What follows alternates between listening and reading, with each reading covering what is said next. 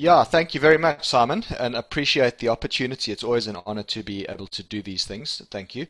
The last time I checked, the last time I did one of these power hours with you was in November 28, no, November 2017, actually. Mhm.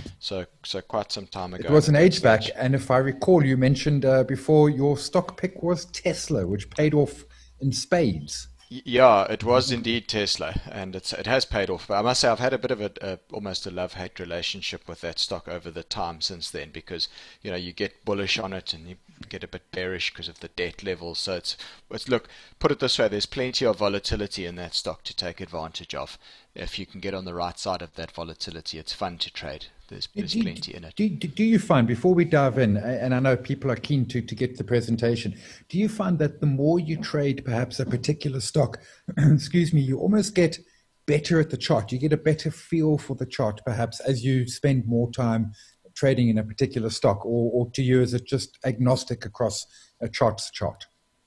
Um, Look, a chart's a chart, but you do kind of get to feel the personality of certain shares, and Hmm. there are certain characteristics with certain shares. So Tesla does have its own sort of personality. It's a stock that's got a very high short interest in it, Yeah. which means that it's always susceptible to short squeezes. So there's been quite a few opportunities to take advantage of those squeezy moves to the upside. And right now, as we speak, it's busy coiling right into the sort of apex of a what they call a volatility contraction pattern. It looks a bit like a triangle, Hmm. and it looks to me as if the shorts are about to get another hiding there potentially if that squeezes higher soon. So yeah, it certainly does. It does have its own personality, and as I say, it's one of those stocks that can be quite squeezy, Yeah. which makes it interesting. And you learn to sort of feel that action in the stock and be able to trade it accordingly. Cool. Excellent. Cool. Over to you. On with the show. Yeah, okay, great, thanks. Well, it's nice to be able to do this because of the technology. As you said, last time I did it, it was live in person at the JSE in November 2017. So, as much as I'm no longer in South Africa, it's nice to still be able to speak to the South African audience and still be very much a part of the financial community there. So, yeah, as Simon mentioned, I'm discussing risk as a trader today and how to manage your risk. So, the points that I'm going to look to cover are the following. So, first of all, and this is the most important question you're going to have to start to ask yourself right at the beginning of this exercise is how much capital do you have in your trading business? We'll talk to that. Then, how much of that capital are you willing to risk on an individual trade? Then you've got to be aware of clusters. I'll talk about those and what that means. Then how you size your position for optimal risk management and how many trades you should have open at one time. Then I've got an interesting exercise that you can all go and try and do if you've got the patience and the discipline. It takes 30 trades and see how you perform on it. And then the last point will be to illustrate the power of compounding your returns, even when you're taking very small risk. And I think that will surprise you to actually know the power of compounding. It really is a very, very powerful force if you get it right. So let's get into each of these bullet points one by one. And the first one, as I mentioned, is how much capital do you have in your trading business? Notice I've termed it a trading business, and I think that's very critical. You need to treat trading like a business. Like any other business, you go into it with a plan, like a business plan, a strategy, and also you're going to put up capital to start that business. And if you think about it, if you started any other business, you would do that. You would have a business plan, you would know what you're going to be doing with your business, how you're going to run that business, and how much capital you're going to allocate to that business. Trading should be no different. You need to treat it like a business. The key considerations in terms of that capital is that A, it must be capital that you are willing to risk. So you need to effectively be able to ring fence that capital and set it aside and say, this is trading capital for my trading business. It's separate to your long-term investments. It's separate to your buy and hold investments. And it's also capital that you are willing to risk. And that's critical. It shouldn't be money that you really are desperate to hold on to. Not that you're intending to lose it, but it shouldn't be money that you need to pay your kids' school fees or to pay your bills at the end of the month. It should ideally be an amount of money that you can set aside, ring fence it psychologically and physically, and allocate that to your trading business. Uh, the third bullet point on this slide is that you need to be adequately capitalized if you're going to have a fighting chance at success in the business of trading. And I'm often asked, how much is the right amount to start trading with? People come to me and they say, I've got 5,000 Rand. Can I start trading? Well, I've got 10,000 Rand. My answer to that is really, ideally, if you want to do it properly and you want to take it seriously and actually have the best chance, I think you need six figures. So 100,000 Rand is the number I think that you should aim for if you're wanting to trade and trade properly. And the reason why I say that is for a couple of reasons. The first thing is your transaction costs will kill you if you've got a very small account.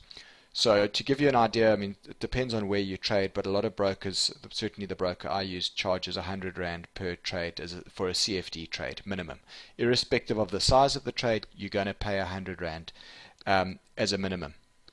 Now, if your account is only 5,000 Rand, then that 100 Rand minimum charge becomes a disproportionately large amount of your exposure. Whereas if your account is 100,000 Rand, well, then that 100 Rand minimum fee suddenly is only 0.1% of your capital, so it's insignificant. So that's one of the reasons why I think you need to be adequately capitalized, just so that it allows you to overcome the transaction costs. And the second point is that you need to be realistic about this and accept that there are going to be a couple of losing trades along the way. And you don't want to end up in a situation where you've had 2 or 3 or 4 losers and suddenly you've got your back against the wall and you've lost the bulk of your money. If you are adequately capitalized and you've got a decent sum of money in your account, you should be able to wear a string of losers and still actually be able to come back and fight your way back to profitability. So that's the point about being adequately capitalized. And then the last point there is that you can't trade with scared money. And this comes to the psychological aspects of trading. Trading is not an easy thing to pursue. It's probably one of the most difficult things you'll ever try to do from a psychological perspective. It becomes a whole lot more difficult if you're scared and if you're afraid of losing. Just because if you're afraid, you'll make the wrong decisions, you'll do silly things. So the point about trading capital is that you need to have money that you're willing to risk and you're happy to take the risk on it and you're not scared of losing some of that money. That's critical. And I'm going to show you some examples here today, but for the purposes of all the examples that I'm going to show you, I'm going to assume we've got a trading account with 200,000 Rand in capital, and you'll see we'll get to that as time goes. And I want to say, Garth, it's one of the things, and I agree with you around the six figures, and I know that a lot of people are like, yowza, if I had all that money, I wouldn't need to be a trader. But small amounts, you can't do proper risk. Your costs are disproportionate, and treat it. I love your analogy of this is a business, and a business requires startup. And if you start a business with insufficient capital, even if it's successful, you won't be able to meet demand. You'll have cash flow problems, and there's a risk of it not working, even if you had a great idea.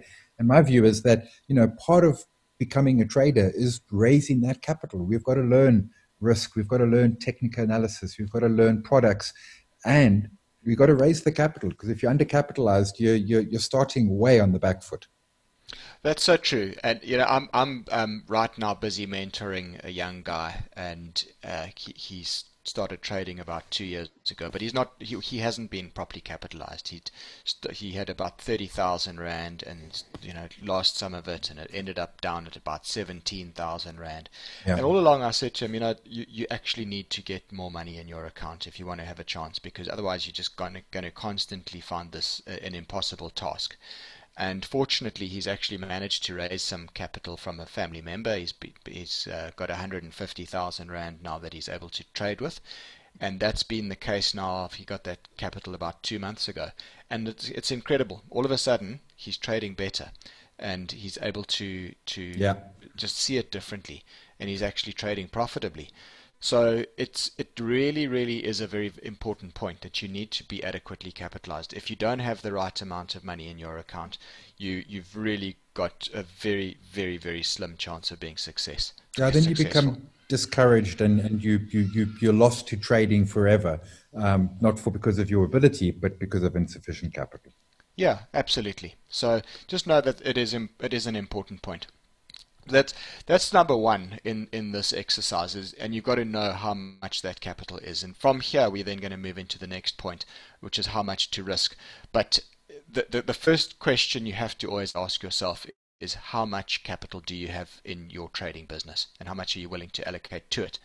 So the second point then, as I said, is how much of your trading capital are you willing to risk on an individual trade?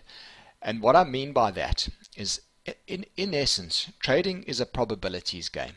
You can look at a stock and you can do all the analysis and what have you, and say to yourself, okay, I believe this stock is going up, or I believe it's going down. And at the end of the day, what you're doing as a trader is you're effectively placing a bet and taking a bet on whether your view is right or wrong. So let's say, for example, you've spotted a stock, you think the share price is going to go up. I'd come to you and say, okay, how certain are you that you think that share price is going up? How much of your money are you willing to lose to find out whether your view is correct or not? And you get different thoughts from people. I always ask people this on my high probability trading courses. Some guys say, oh, I'll put 10% of my money on it, or 20% of my money on it. And often people have too much of a high risk assumption. So convention says you shouldn't risk more than 2% of your capital on a trade. Now that a lot of people are probably looking at that and saying, gosh, that sounds very, very low. I mean, such a small amount. How can you ever really hope to move the needle with such a small risk?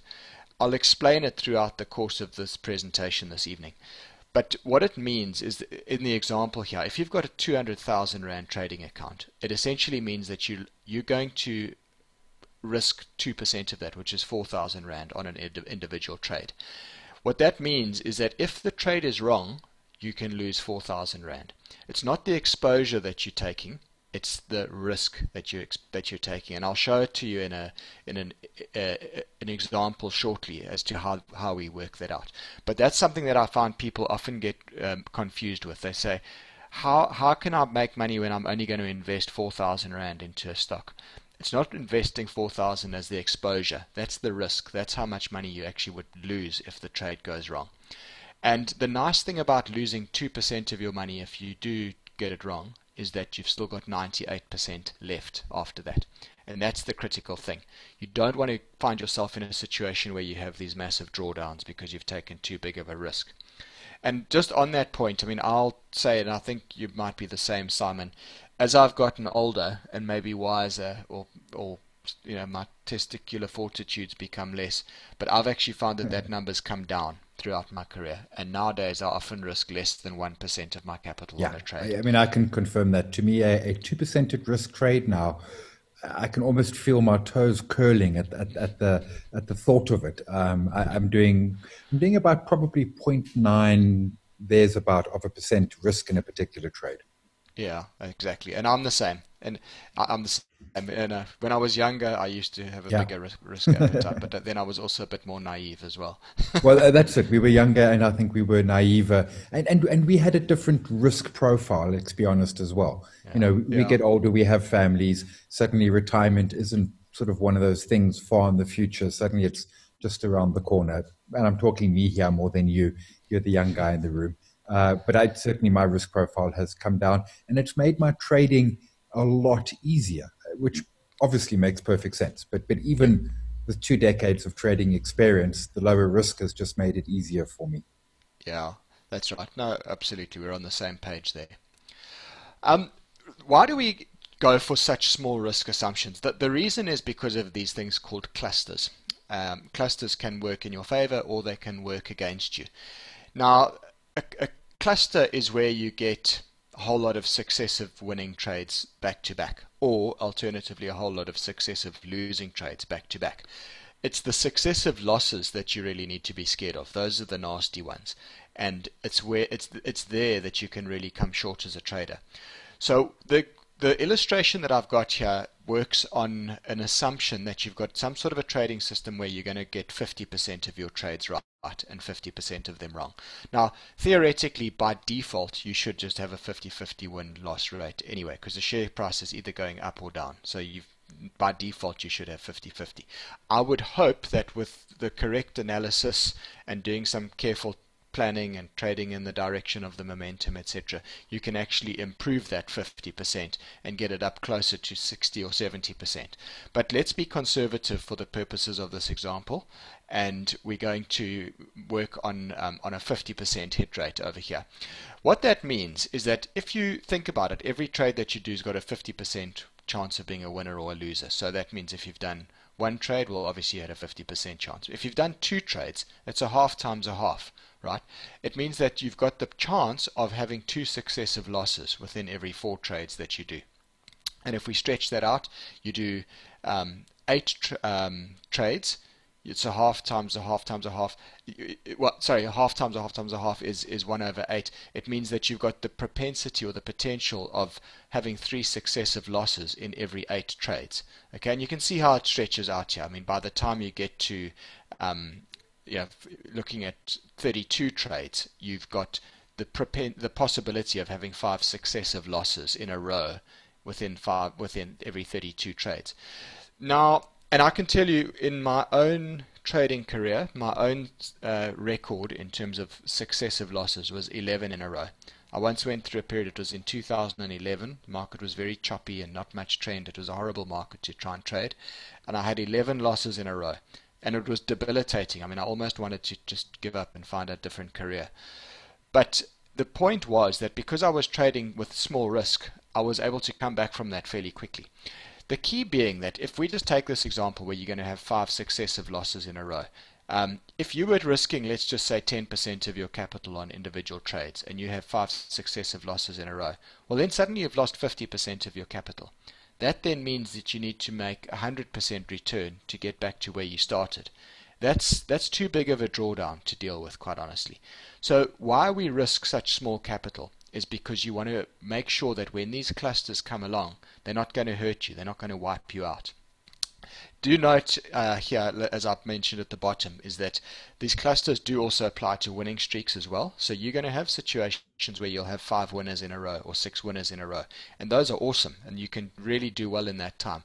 But it's the losing clusters that you really need to be very, very careful of.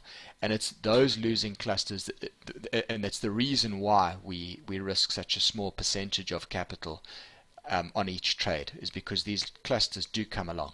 Your trading results are never just linear. You never have winner, loser, winner, loser, winner, loser, winner, loser. It's often, winner, winner, loser, loser, loser, winner, winner, winner, winner, loser, loser, loser, loser. And if you have too many of those successive losses in a row and you're risking too much of your capital at once, it can very quickly create a massive drawdown in your account, and that has a negative effect in two respects. One is that obviously it wipes out a large chunk of your financial capital, but also it damages your emotional capital, i.e. your confidence. And you don't want to get to that point. You want to remain confident in this business of trading. So that's very, very critical, and it's one of the reasons why small risk is such a huge thing that you've got to ensure on individual trades. Garth, I got to say, I love this slide. I've never seen this data before. I think my string of losses was around about the same time. I think it was 2013, 2014, and it might have been 12, or maybe it was 11. And I tell you, it was hard. It hurt my head. It hurt my balance, my account balance. But this, to me, this is a great slide. It gives you that expectancy that you're going to have this. This is going to happen. Yeah, it is. Statistically, you can't fault this. Yeah. It's going to happen. With the best will in the world, it's going to happen to all of us at some point. And the key is that you've got to just make sure that your risk assumption is small enough that when you do have one of these horrible strings of losses, it's not going to hurt you too badly. Yeah.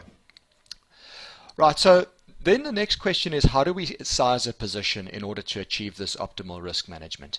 And this is the simple formula that you use. It's quite simple. Number of shares or number of CFDs that you want to trade is calculated by taking the capital risk, dividing that by your risk per share. Now the risk per share is essentially the difference between your entry price and your stop loss. Okay, so if you're wondering about this, let me put it into an example for you. I've got a nice example here. It's actually a trade that I am in right now as we speak, and it's working out quite nicely. So I'm going to take you just back to Friday, where I originally did the analysis for this trade, and then I'm going to show you what's happened subsequently and how we're sitting with this trade at the moment. So this is analysis that I published on my website, on traderscorner.co.za. Every Friday we put out a list of stocks that we feel have good potential from a technical analysis perspective. Things that are pulling back into support, or stocks that are potentially about to break out or whatever. Essentially what we do is we publish anywhere between 5 and 10 setups that we think have got technical relevance and that are worthy of monitoring for a trade in the week ahead. So this is literally word for word what we published on Friday last week, and this is the chart that we published. So it says here basically the recent break above 50 Rand resistance was a bullish development. That saw the price push up to 58 Rand 35.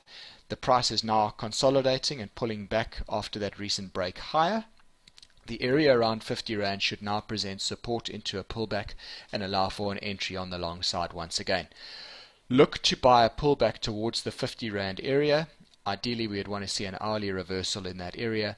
Stop loss then is a break below an hourly reversal. We then look for another another push back up to the recent high at 58 Rand and quite possibly higher. And then I've made the point that there's a gap in the chart there at 62 Rand 40 from March, and that could also be a possible higher target that we might see in the weeks ahead. Alright, so what happened since then? Well, this is now an hourly chart of MTN, as it was I think yesterday when I published these, when I put these slides together.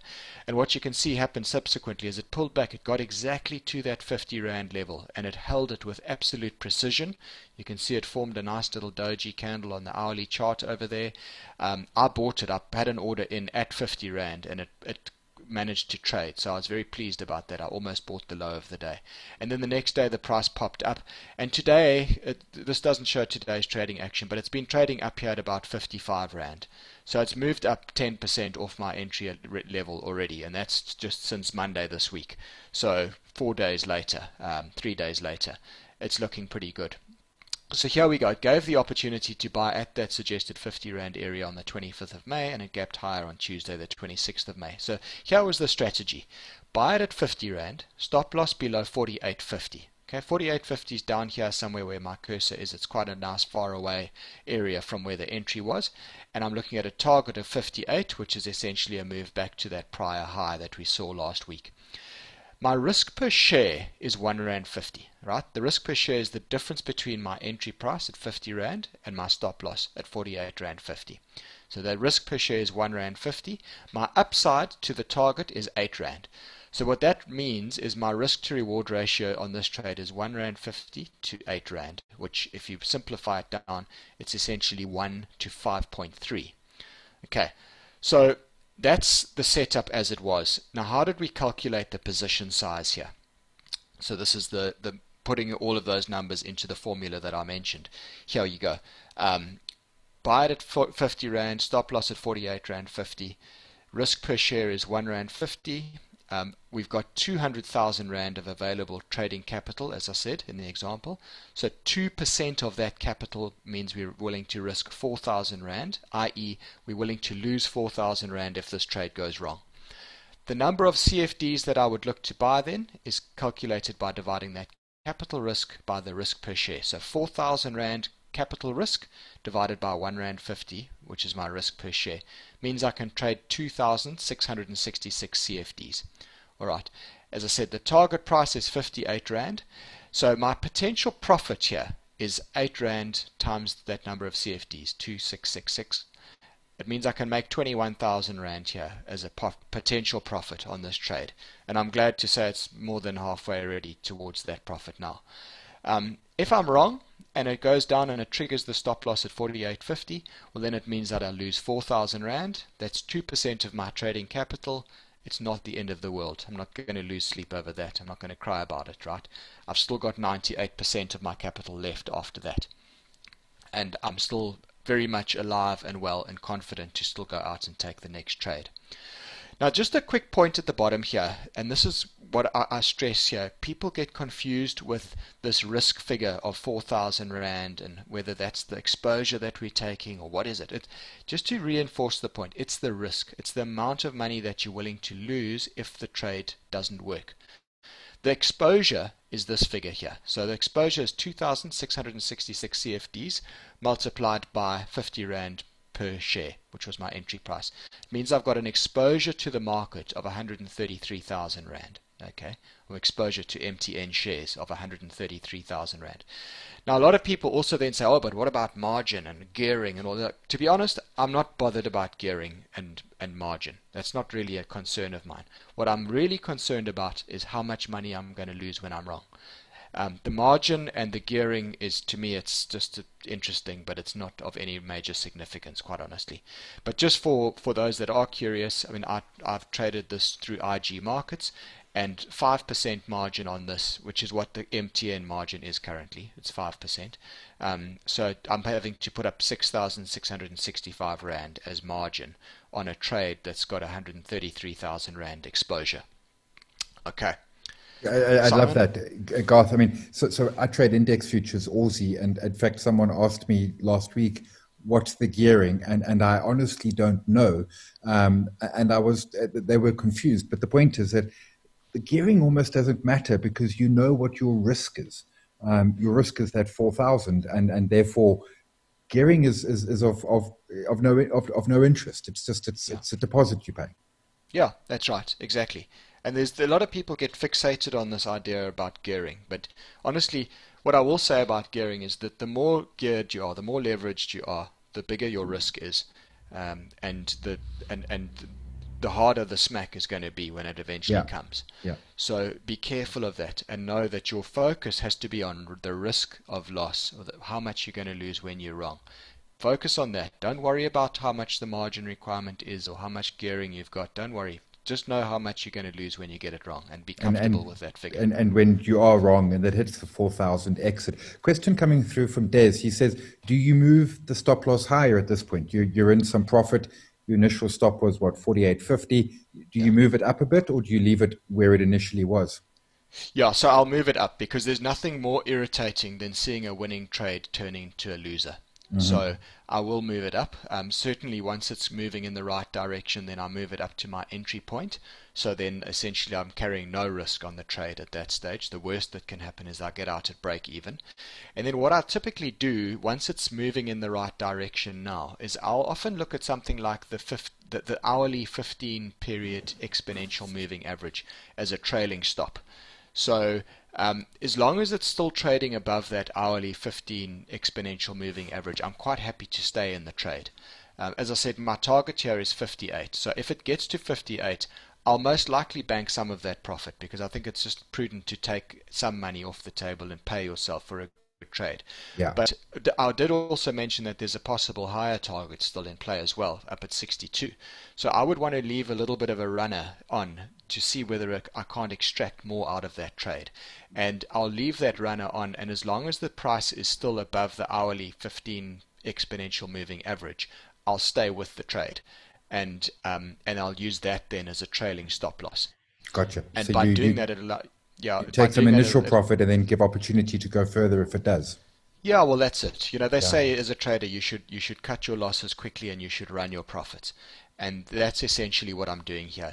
By having some sort of a trailing stop loss methodology, it allows me to run the profit if the trade is working. But if it's not working, I know where my stop loss is, and I also know where my trailing stop loss is going to take me out as well to protect my profits. And another question coming through about risk reward. You had quite a chunky risk reward in this particular example. At what risk reward would you walk away? I mean, if the risk reward was 2-to-1, is that still sufficient, or is that starting to sort of err on this is a little bit tight? Yeah, so 2-to-1 is about the worst that I would be willing to play with. If you can make double the amount of what you risk on a trade, then that's fine. Then let's go with the trade. But ideally, I like to see trades that give me a 3-to-1 risk reward potential or better. Those are the ones I'd ideally go for. But if it's less than 2-to-1 risk reward ratio, then it's sort of not really worth it in my view. Yeah. Question from Steve. He's asking, how much do you leave? In other words, at that 58, how much of the trade do you close? How much of the trade do you leave as a runner? I'll close half at that Okay. point, and then I'll leave the rest as a runner. An anonymous person is asking about slippage. Would you make use of guaranteed stops, particularly at that initial, the 48.50 as you entered? No, I don't use guaranteed stops. That's a personal preference. I'm not going to Hmm. say, you should or shouldn't use them. It's just a personal preference. The reason being, look, obviously they cost more to put a guaranteed stop in, and and in my experience, those kind of gaps and what have you, they happen from time to time, and they're frustrating when they happen. But Yeah. they're not. That's far more the exception than the rule. And the point is here. I mean, I've got 2% capital risk on the trade. If it really something horrible came out and it gapped down, let's say it opened at 46 the next day, so it down nearly 10% on the session. I'll lose more than my 2%, but I might lose 4% or 5%, right? It's not crippling. So, in my experience, those guaranteed stop losses are kind of like insurance. It's nice to have when you need it, but for the most of the time, you just pay the premium and you never need it. And if you work it out over the long run, Yeah. I You don't know whether self-insure. there's yeah, just self-insure. I don't know that the benefit is really going to be worth the cost in the long run. That's a Yeah. personal preference. Yeah. Obviously, it's open to debate because some people might see it differently. I mean, But I'm personally, I trading. don't use them. Yeah, I mean, I trade Aussie intraday these days. My trading's done by 9 o'clock in the morning. But I know a lot of people don't want to hold overnight because they're scared of a gap against them. And it happens. And when I was trading overnight, it happened to me. I mean, like, I think maybe a significant gap twice in my life, but equally so, sometimes I had the gap in my favor. Mm. Make no mistake, the gap against you is not fun, but sometimes the gap goes in your favor. And I like the idea of, it's a risk assessment. Do you self-insure? Do you take insurance? Different for different people. As long as you understand what that risk is and as long as you're comfortable with it, you're absolutely sorted. Mark is asking, would you advocate we always be trading CFDs rather than straight equities? Yeah, so if you're trading, and I always like to differentiate between trading and investing. So, Yeah, investing, let's just quickly unpack that. Investing is something that's somewhat passive. You invest with the long-term view. You buy shares because you like the company, the industry, the management, etc., etc. You look to then own underlying shares, the physical hmm shares. You look to collect the dividends every year and reinvest those dividends back into the market and so on. It's a relatively passive endeavor. For that, you'll use physical shares, equities. When it comes to active trading, I would go with CFDs, and it's for a couple of reasons. The first thing is the transaction costs are much lower on CFDs. yeah, In terms of your brokerage, much lower. When you're trading physical shares, there's all sorts of fees. There's obviously the brokerage, which is higher normally, and then you've also got VAT, and you've got market securities tax and insider trading levies, yeah. and all sorts of other line items that they like to slap on top of. So before you know it, your in cost on an equity trade, it can be sort of 0.7 or 0.8% of the value of the transaction that you're doing. Whereas with CFDs, it comes out much lower than that. So I think if you're actively trading, rather use CFDs. Just know that also with CFDs there is an interest component. So if you hold them for a very long time, the interest for the funding cost does add up. But if you're trading, like my style of trading is to hold for a couple of days to maybe a couple of weeks maximum. In hmm that case, the funding cost is negligible, so it's not something I worry about too much. So, Yeah, so yeah, I mean, I would advocate if you're actively trading, rather use CFDs than physical shares. yeah. And if you're trading physical equity as well, your capital requirement is that much higher. I mean, you've essentially taken 133,000 Rand position. Um, if your portfolio was only 200,000, then you haven't got much wiggle room to put a second trade on. Well, that's it. Exactly. That was going to be my next point, is that trading CFDs does at least allow you the ability to take a bit of leverage on your capital. Yeah. And physical equities don't allow you that ability. Yeah. I just want to form a quick process. I'm seeing questions coming in. Those that are specific to where Garth is in the presentation, I'm asking them now. A couple I'm parking for the end because they're sort of more timeless. So I'm seeing them. I'm not ignoring you, Joey, Des, etc. We will get to those as well. Yeah. Okay.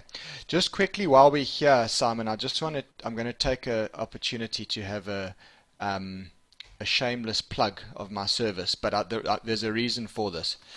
And you'll see now. In terms of this position sizing calculation that we're talking about here now, we actually have a thing on traderscorner.co.za. If you go here, this is a useful tool that people might want Garth, to we're not use. seeing you because you're showing PowerPoint. You need to change Ah, your screen to okay. browser. Okay, all right. Sorry, I didn't realize that. New share, and we're going to look at that one. There we go. Can you see my website now? No, still not. You got to manage it in the There we go. actual app. Yeah, there we go. Now we Now can you see. can see it. Yes. Okay. Sorry about that. Let me just quickly log in. It's going to take me 1 second. Um, the reason I'm just going here quickly and doing a shameless plug is because we've got a position sizing calculator here that is quite useful. So if you're a subscriber, there's this thing called Traders Tools, and you click on that. There's a position sizing calculator over here, and it actually opens in a separate little window. But if you look at this actually does the position sizing calculation for you. So let's just do that example that we had of MTN quickly and assume the portfolio account is 200,000 Rand. The capital at risk is 2%. We're going long, and my entry price I said was 50 Rand, and my stop loss was 48 Rand 50. Then you calculate. There it is. So it tells you your portfolio risk is 4,000 Rand, your risk per share is 1 Rand 50, and the number of shares to trade, or the number of CFDs, is 2,666. So that is a useful little tool if you were wanting to know how to size a position. This thing is available, and it just basically does the exact exercise of what I've just been showing you, essentially. All right, I'll get back to my presentation there, but I just thought that was a useful thing to share with everyone, Simon. All right, are we good? Can you see my Yeah. PowerPoints? Yep, we're back to your Okay, PowerPoint. super. Yeah, okay. Right, then this is the next point is then a lot of people say to me, okay, that's fine. You can risk 2% of your capital on one trade, no problem. But what if you have 20 trades open and they're all risking 2%? So what is the right number of trades to have open at any one time? So my personal rule is no more than 4 trades at once. That's for a couple of reasons. First of all, obviously the overall capital risk is contained then. But the second point is also it comes down to focus. I like to be able to focus on what I'm watching.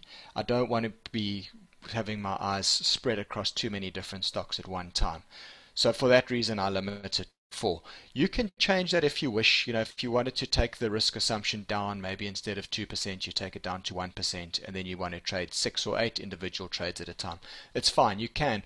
I just, for me, it's a personal preference. I don't like to have more than 4 trades on at once. And doing that also gives me the knowledge that my overall capital risk is contained. Yeah, All when right. I traded equities, I never went beyond, I think it was 4 or 5. To me, it was too much stress. Yeah, well, that's it exactly. And you want to try and make this as simple as possible and not overstress Yeah, yourself. And you want to sleep at night at the end of yeah, the day, right? Yeah. So always ask yourself, almost as a point of routine each morning, if all my stop losses got to be triggered right now, how much money would I lose? And are you comfortable with that? That's the critical thing. Um, and if not, you need to probably then scale back and not have such a big exposure. All right. So the next point then is to move on and show you an exercise in risk management. And this is the 30 trade exercise that I referred to. And it's something I challenge everyone to do that comes on my high probability trading courses. So the exercise works as follows. First thing, you're going to dedicate yourself to 30 trades with the utmost discipline. Discipline in terms of following a correct process, discipline in terms of following stop losses, and discipline in terms of not risking more than 2% of your capital on one individual trade. The assumption is that your win rate is 50%, so you're going to get, half your trades right and half of them are going to be wrong. You're risking 2% of your capital on each trade, right? The risk to reward ratio we're aiming for on the trades here is 1 to 2.5. So that's not too onerous. You should be able to do better than that, but that's what we're aiming for in terms of the assumption here. All right, so your winners are 2.5 times bigger than your losers. And it's a simplistic view here. So we're not looking at clusters. We're sort of assuming that your wins and losses are somewhat evenly distributed. There's no compounding included in this calculation, and your transaction costs have been ignored in this case, right? Just for the purposes of simplicity. Now, what it means is that after 2 trades, you've essentially should have had 1 winner and 1 loser. The winner cost you 2% of your capital. The loser cost you 5% of your capital. So net, you're up 3%. After 4 trades, you've had 2 losers and 2 winners. Your 2 losers have cost you 4% of capital. Your 2 winners have earned you 10% of capital. So net, you're up 6%. Okay, and so it goes, and so it goes, and so it goes, until at the end of the exercise, you've had 30 trades. 15 of them were losers, so they cost you 30% of your capital. But 15 of them were winners, and they made you 75% return on capital. So net, you're up 45% on your capital. Right, now the question I ask is this a satisfactory return? Would you be happy with this? I hope so. And the next thing is, are you dedicated enough to do it? And Simon, on my high probability course, I present this scenario to everybody that attends the course and say, go and try and come back to me after you've done your 30 trades, and if you've managed to achieve this type of return and you can prove it, I'll buy you lunch. And you know that after, what have I been doing my course for 8 years, not one person has ever come back to me and managed to do it. And I had a guy, he was down in Durban, and he looked so promising. He was very disciplined and everything, and he was emailing me every week and saying, this is how I'm doing, and he was looking good. He got halfway there, and then suddenly the emails stopped coming, and I didn't hear from him for about 3 weeks. And I emailed him back, and I said, what's happening? I haven't heard from you. And he said, I just had a wobble, and on one trade I lost everything, lost all my winners. And it was just that one trade where he was ill-disciplined on the stop loss, and I think he added to the loser on the way down or something like that, and it wiped out all his winners. So I think it comes down to discipline. But the point is, to everyone listening to this, try this. Try and commit to doing 30 trades with absolute discipline and absolute focus on your risk, and ensure that you can get a decent risk to reward ratio on all of your trades, and see whether you can achieve this type of return. And I'd love to hear from anyone that manages to do it. It definitely is possible. I've no doubt in my mind that it's possible. I just think that people lack the discipline to be able to stick to the exercise. And I know, Simon, in your trading, you've become very disciplined over the years, and you would, I'm sure, be able to do this.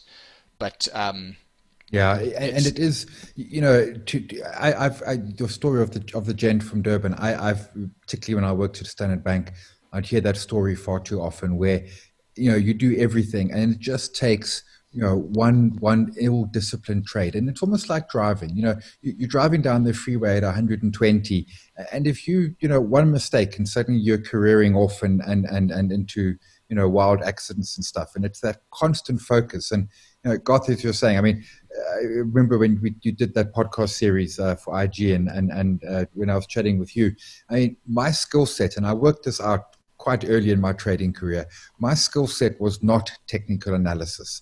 I loved it, but I would overcomplicate it. That was not my skill set.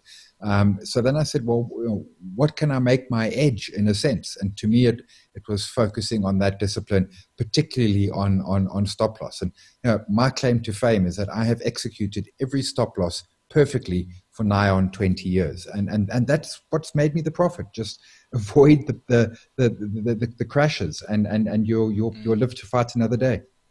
It's so true. And you referenced my TV show earlier, the Traders Corner TV show that I did on Business Day for 10 years until I left for the UK. And I can honestly say the only reason that show was successful for 10 years was because every single stop loss was adhered to for 10 years. And that's it. I had plenty of losing trades along the way, but none of them were very big. and that saved me. And it's that is critical, Yeah. absolutely Yeah. critical. Craig is pointing out that your column headers are inversed. Your winners and losers are on the wrong sides. Oh, goodness. Well done. You see, I put this together at about 10 o'clock at night the other night, and I think I might have had two whiskies while I was doing it. Yeah, you're just So, showing off now. You guys in the UK have whiskey. We get our whiskey back on Monday. yeah, good luck and enjoy it. You all deserve it, I must say. Thanks for pointing that out. All right, this is the last slide, and it's the power of compounding. I said to you it would surprise you how compounding can add up. But this is, and I apologize for the small text here. I hope you can read it, but Yeah. it had to be small just to put it all in. So essentially what I'm saying to you is take 3 years, right? 36 months.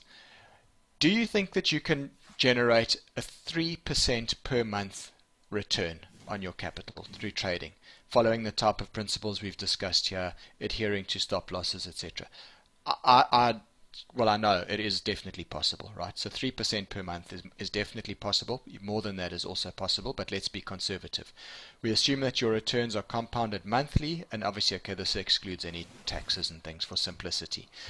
The point is that a 3% monthly compounded return over 3 years will generate you close on 200% return in 3 years. So your 200,000 Rand that you start with, if you can consistently compound that at a rate of 3% per month on average, you can come out with close to 600,000 Rand after a 3 year period.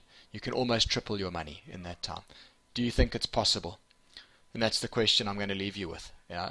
Do you think it's possible? I certainly do believe it's possible. And I just think that it comes back to what we were talking about. It's all about discipline. If you can be disciplined, achieving a 3% monthly return on average is not that hard, actually. And you'll find that there are going to be some months where you might not make the 3% for whatever reason, but there will also be those other months where you make 6 or 7 or 8% in a month. Yeah. Right? So if you can average them out and generate 3% per month on average, yeah, your money can triple in 3 years. Yeah, and I think I've seen you do this chart for a 10-year period, and the numbers get absolutely staggering. I love that last question. Do you think this is possible? And I'm going to encourage people on the webcast to go and have a listen to the interview that Garth did with Dr. David Paul. And he talks a lot about mindset. And it's something which has played a huge part in my early days of trading, and kind of, I don't talk about it as much before, but having that mindset, having that belief is hugely important. If you follow Garth on Twitter, Traders Corner is the handle. You'll find the links to it and go listen to that one. They're all great, but particularly the one with David Paul, where he talks about we need to believe. That's critically important. That's so true. That was a great interview. He's one of the guys that really gets the psychology of trading. Yeah, yeah. So that's it. I think we've got, 10 minutes left. We've got some time. We've got some questions coming in. Joey, you were asking that I mentioned my trading is done by 9 a.m. Can I elaborate? I can. So I trade index futures, Aussie in this case. I'm trading so via Safex, the JSE. And my problem was, I've day traded. I've spent the 10 hours a day in front of the screen. I've done daily, weekly. I've been. What I needed was something that enabled me to get some trading and then get away from the market. And one of my skills, which is not technical analysis, but one of my skills is just reading the action in the short term. In other words, what's happening in the next 5 or 10 or 15 minutes. So I trade Aussie futures. I trade it pre-equity open, so the 8:30 to 9 o'clock window. And I've got nothing on my chart. I'm looking at bid and offer, and I'm looking at the trades as they go through, so I can see who's crossing the spread. I'm typically in a trade by 8:40, 8:42, pretty much my latest. I put a stop in, I put a take profit, and what it does is it frees the rest of my day. To pre-COVID, my plan was to go and train for an Ironman. Now under lockdown, it frees the rest of my day to do webcasts and presentations and the like. But it's designing. I always say to people, don't change yourself to the market. Adapt the market to what your requirements are, because the market is limitless. And we've got different exchanges, products, assets we can trade, etc. Find those that work for you. if you want more, you can drop me a mail. I've got a video of it, Simon at justonelap.com. Johan, absolute pleasure. And Paul's asking, do you think there's opportunity for the 3% per month given COVID-19? Garth, I imagine, March was probably a wild time for equity traders and holding over a couple of days and the like. But if anything, the volatility perhaps it increases risk, but the flip side of that is it increases opportunity. Yeah, it most definitely does increase opportunity as well, as you say. And heading into COVID, I must say something we do on Traders Corner is obviously we're constantly on the lookout for trading ideas. And funnily enough, we actually spotted a number of setups on the short side ahead of that. And it's not, because we had any sort of foresight that COVID was coming. It's just that actually there were quite a lot of sort of rather ominous looking technical setups on the charts. So we did quite well on the short side when the market collapsed. So to answer the question, are there opportunities when COVID is around? Absolutely, there are. And in fact, if anything, the last 2 or 3 months for me have been quite a lot of fun to trade, just because there's been so much volatility around, and there have therefore been a lot of opportunities. So yeah, definitely it's been possible, notwithstanding COVID. Yeah. A question coming through from anonymous: tax impact. I'm going to touch briefly on tax. So we're not the experts and not in any sense wanting to give tax advice. The SARS ruling says that if you're buying with the intention of selling within 3 years, you're essentially a trader, and therefore profits are taxed as income. But I stress the profits. And if we go back to Garth's example right at the beginning of this as a business, profits are income less costs. Costs would be brokerage, losing trades, subscriptions, etc. If you're buying with the intention to hold for longer than 3 years, then you'll be taxed as CGT as per SARS. But my advice as always is speak to the experts in that space. Garth, a question coming through: any good resources for some technical trading strategies? Obviously your website is a sort of a real world type of resource. Are there others which you often send people towards? Yeah, there's a couple of others, out there. I follow a lot of guys globally who look at technicals on various different things, be they offshore stocks or offshore indices. I think so. There are other resources out there available. In terms of what we do, myself and my colleague Andrew Todd that run Traders Corner, we're basically doing that work anyway. We focus primarily on the JSE. So we're looking through our watch list of stocks every week, every day, in fact, and trying to spot technical opportunities that stand out to us. So it is definitely one of the resources that are available to our subscribers. There are some others. There are some other guys in South Africa who also do technical analysis research. Like Colin Abrahams is one of them. He does a newsletter. That's right, yeah. And there are one or two others as well. Sean Morrison at IG, he puts out some technicals once a week. So there certainly are a couple of other sources out there that are available, definitely. A couple of questions coming through, which I'm going to kind of merge together. Des, you were saying, do you recommend stop losses on sort of your long-term equities? And then a question on the other side, is the risk management only for trading? Also use this when investing, for example, in ETFs? And I'm going to break it into 2 parts, and I'll let Garth, if he has any further input. When I'm buying my long-term ETFs, and I'm buying a globally diverse ETF every month on the JSE, because it's diverse, because it's global, I just buy and forget. If I was buying niche ETFs, like perhaps I was buying the Indy 25, then I would bring some risk management into it. When I'm doing my long-term investing, I am bringing in risk management as well in terms of position size, how much of the portfolio should it be, and I'm still having a stop loss, but my stop loss is less price-based. I'm more looking at the company and saying, does this company, let's take ShopRite, that stock is down more than 50% from its highs of a year or two ago. But is it still a quality African food retailer? Are people going to continue eating? Would I have liked to have sold it at the highs and bought at the bottoms? Of course, but that's a different strategy and not what I'm doing in that space. So I'm managing risk, but I'm doing it differently in my equity portfolio. than I would in a trading portfolio. Garth, any thoughts from you on that? Yeah, Simon, I must say, I've become a little bit jaded about this buy and hold strategy over the last couple of years. And I think Yeah, it's just, we've all, when we've seen the stories, the Steinhoffs and the yeah. EOH and the Trongard Aspen even. and that list just goes Yeah, on. yeah, Sasol. Sasol. I mean, there's stocks that are down, and these are supposedly blue chip, buy and forget type stocks, that are down, 80% plus. So I've become quite jaded about this whole buy and hold sort of strategy, and I think that you do need to have some sort of a technical overlay on your long-term investments as well, and something that keeps you in when things are going well, but also something that gets you out when things are not going well. So something that I look at is, for example, like just a simple thing. Look at a 50-week moving average and a 100-week moving average. And when the 50-week moving average is above the 100 moving average, you can be in that stock, and that's fine. If it starts to head in the other direction, where your 50-week moving average starts to cross down below the 100-week moving average, then maybe it's time to consider getting out.